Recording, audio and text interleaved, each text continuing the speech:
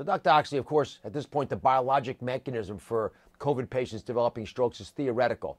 But what's the hypothesis? Give us your best idea. Like you said, we're still learning, but what we think is happening, the virus gets into the body through a particular receptor that's expressed in certain parts of the body. It's called ACE2.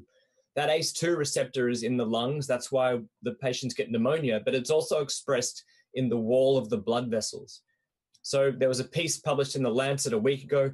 It looks like the virus gets into the blood vessel wall, it causes inflammation, and then blood clots are forming in the walls and then fly down to various organs in the body. We were seeing that happen in the brain.